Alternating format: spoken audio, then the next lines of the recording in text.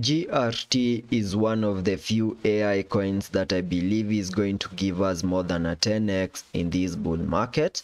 And on today's video, I will be focusing on my long-term price prediction analysis and above all give you my short-term price prediction, giving you key areas of supports that you need to continue holding. So make sure that you stick around till the end of the video. And starting the video here on the daily chart by first giving you my long-term price prediction analysis, you can see that after getting our bear market lows last year, we saw an aggressive bounce to the upside in a move that gave us a high above the 0.4947, completing the formation of this Elliot wave count 1. And after we picked in that Elliot wave count 1, I was expecting a bit of a short-term pullback in an Elliot wave count 2, whose minimum target areas I have highlighted here on the charts using this blue target area,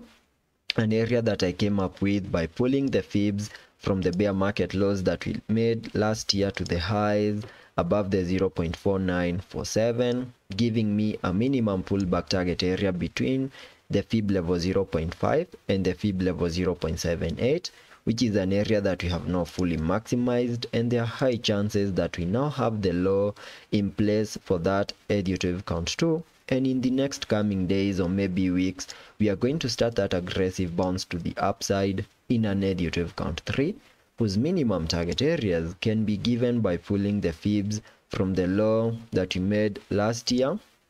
to the high above the 0.4947, then dragging the fibs to the low of the second wave, giving me a minimum target area for that Elliot wave count 3 above the fib level 1.618, and that is above the $0.78. Then we can expect a short-term pullback in an Elliot wave count 4, then continue gearing up even higher in an Elliot wave count 5, getting us back above the dollar mark and possibly taking us back to new all-time highs. And that's the reasoning as to why I'm saying that we can easily see more than a 10x here on the GRT chart. You can also see that on the daily chart, we're also seeing a break to the upper side of this descending trend line, which is an indication that we have started to see that change of structure. And in the next coming weeks, we might continue breaking through key areas of resistances and then start that impulsive movement in an Elliot wave count 3.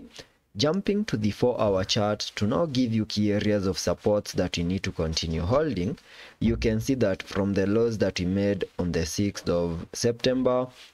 we have seen a very nice bounce to the upside, breaking through key areas of resistances in a move that has now given us a high above the 0.1785, and this movement to the upside so far is a 3-wave structure to the upside, having this as a wave 1, then a wave 2, and this was an impulsive movement in a wave 3 with minimum target areas, which can be given by connecting the trend-based Fibonacci from the lows that we made on the 6th of September to that high in that wave 1, then dragging the fibs to that low over there. You can see that we have seen a bounce to the fib level 1.618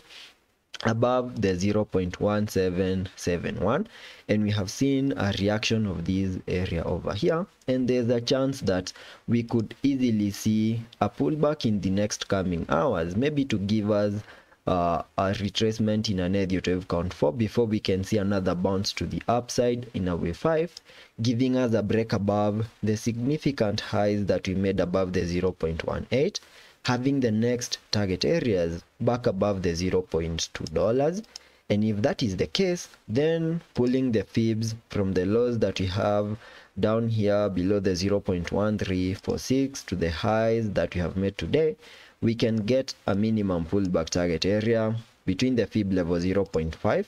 and the fib level 0.382,